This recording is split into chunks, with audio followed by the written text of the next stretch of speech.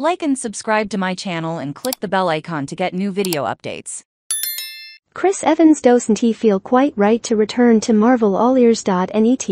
We have more Marvel-related news for you. Variety shared some of Chris Evans' thoughts on a possible return to the role of Captain America, and we wanted to share that with you. Fans have been raving about Chris Evans' possible return as Steve has thrilled Rogers, aka Captain America, since he left the Marvel Cinematic Universe in Avengers Endgame. At the moment, his return remains uncertain. Variety shared that during a panel at the C2E2 fan convention in Chicago, Evans revealed his reluctance to express reprising the role at this point. Evans said, "I think there's definitely more Steve Rogers stories to come, but at the same time, I am very, very valuable with it. It's like this shiny little thing that I have, which I love so much, and I just don't want to screw anything up, and I was a part of something that was so special for that particular time, and in a way it ended up so well." Evans played Captain America for 8 years, from Captain America, the first Avenger in 2011 to Endgame in 2019 before passing the shield to Anthony Mackie's Sam Wilson Falcon. While Evans has no immediate plans to reprise the role, he remains open to the idea of a possible return.